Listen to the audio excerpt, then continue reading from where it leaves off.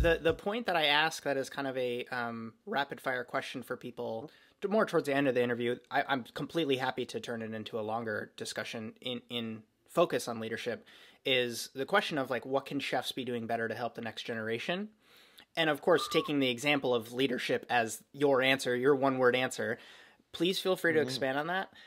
Cool. So I honestly do think it all starts with leadership. And I think you brought up a good way to frame this because it's a generational thing, right? So, in my opinion, we're at a risk of losing a vast amount of culinary knowledge and skill and expertise at all times just because of churn in the industry. Because of people saying, you know what, I've had enough of doing this right now and I want to try to do something else.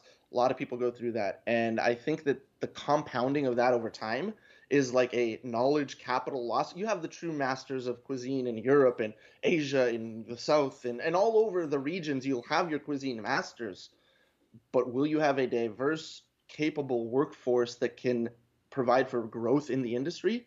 Because I've seen in Dallas, as a macro or microcosm rather of the industry, many places opening in an unsustainable labor market. And so what chefs can be doing, not only the leadership of you and your brigade, the leadership of you and your team, and individualizing that, making sure that you understand what makes each person tick, because Trey could push me harder than he could push a lot of other people, or he would push them in different ways. Everybody, he had a way to push or pull or get them to do what it was that was basically the equivalent of running through a brick wall.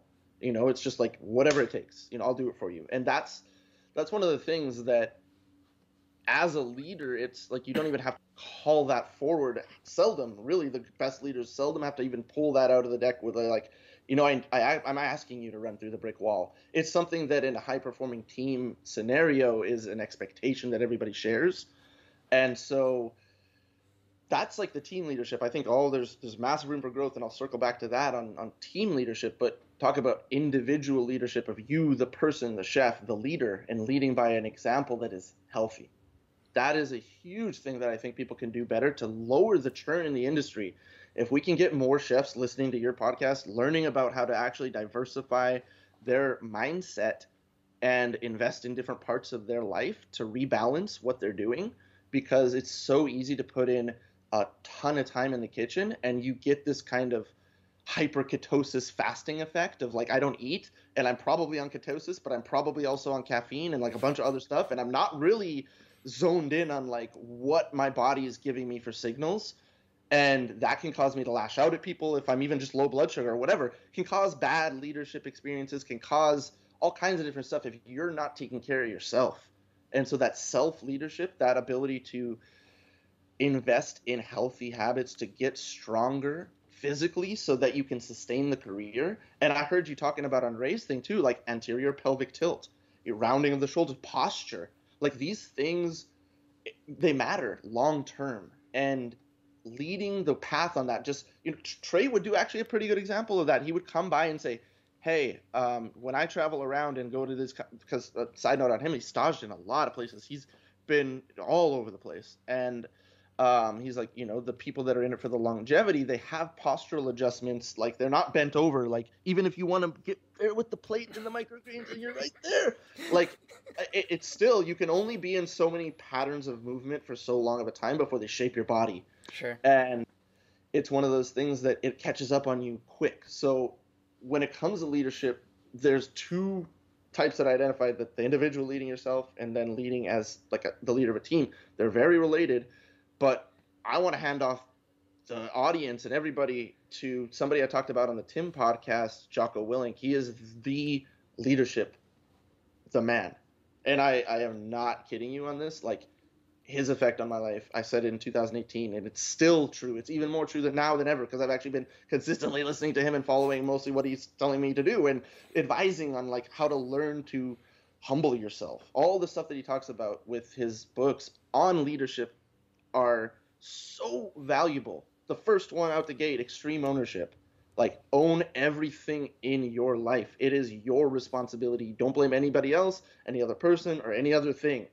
Like it is a way that if you actually have a team that does that, it is so positively reinforcing because nobody's saying, hey, you know what? He threw out that 9th pan of prep. That was him. Well, you know that you just didn't prep it or whatever, you know? It's like whenever people are quick to pass the buck, it's a toxic environment waiting to happen. And I think that drives people out of kitchens. I think that drives people out of restaurants is once the initial spark of the leader of that burst the entity is fading and on a downswing, and things are like, yeah, we're 7 months into this. It's not as fresh and as fun as it kind of was when we had it going at first. It's a powerful way to reframe that, okay, even the morale of the people that are in this room is a responsibility of me as the leader. It's my restaurant, my chef, my kitchen, my cuisine. I want people to know my food, to experience my energy and my vibe.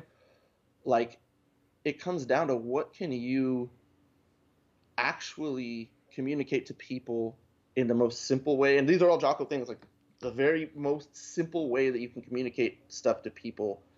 It's a core principle of the extreme ownership concept, and we can go way deeper on the actual but I encourage everybody to basically either go on Audible. Audible's probably the most practical way for a lot of culinarians to absorb this book and throw it on. If you listen to podcasts, throw on some audiobooks.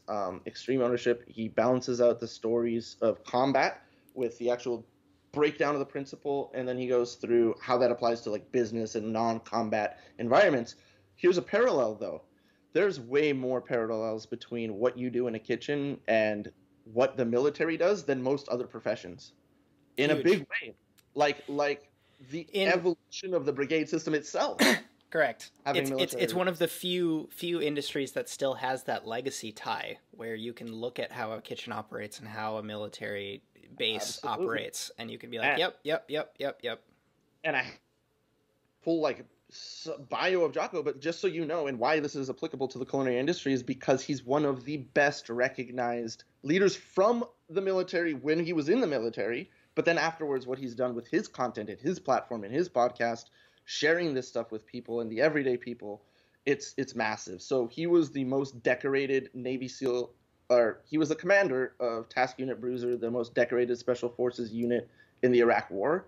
And so American Sniper Chris Kyle was in his platoon, and that's just like the name dropping way to give you some idea of who he is. But like, look him up and tell me that you listen to a few of his psychological warfare tracks that he doesn't communicate to you about something you need to hear, because it's like, man, we all need a little more discipline. Totally. And the leadership that I've gotten from him as an individual, I know everybody who's a culinarian can benefit from that. Just throw it on.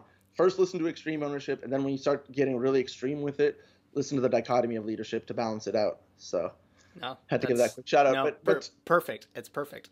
Thank you, man. And no, honestly, like, I think that what you're doing is another form of leadership. It's thought leadership, right? Like, what are we putting in our brains? It's the same way that like what we are or aren't putting in our body is affecting us. Like choosing to listen to Justin versus choosing to just like zone out on something you've already watched before and just consume mindlessly. This mindful consumption is so important if we want to have an industry to call an industry in 10, 20 years. We need to take action now to really get people to be able to sustain this long term, and I think that's a big part of it.